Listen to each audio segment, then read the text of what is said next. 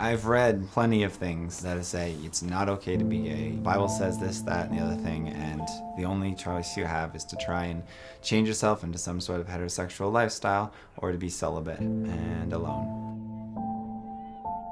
Telling my parents and my siblings that I was going to be dating guys for the first time in my life, I was stepping out from underneath my parents' and family's blessing. My oldest brother, Jeff, is an Adventist minister. The Bible says these are the things God says not to do. I mean, homosexuality comes up pretty clearly in those. He says, if you love me, keep my commandments. The true joy of this Advent message is that it is open to everyone. We are all part of one family.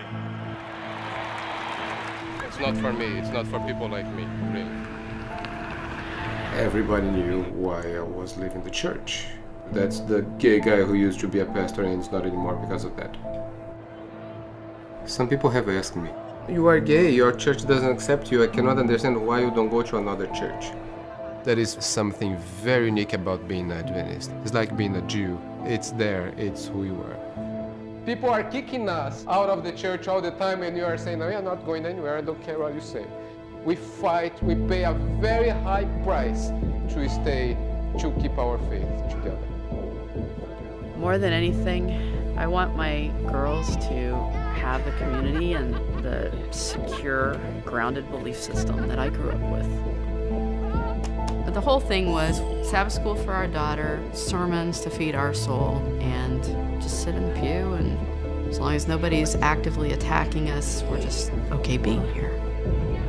People want to keep the church pure. They want the church to be pure.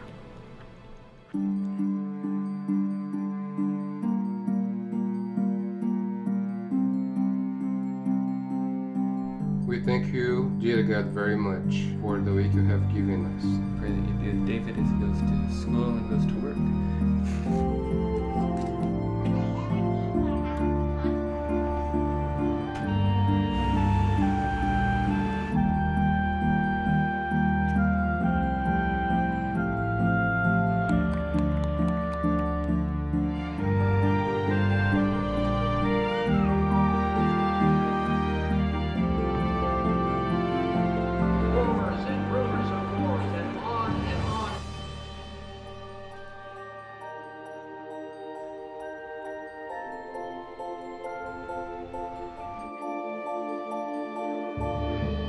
Pablo Neruda said that you can pick all the flowers, but you cannot stop the spring.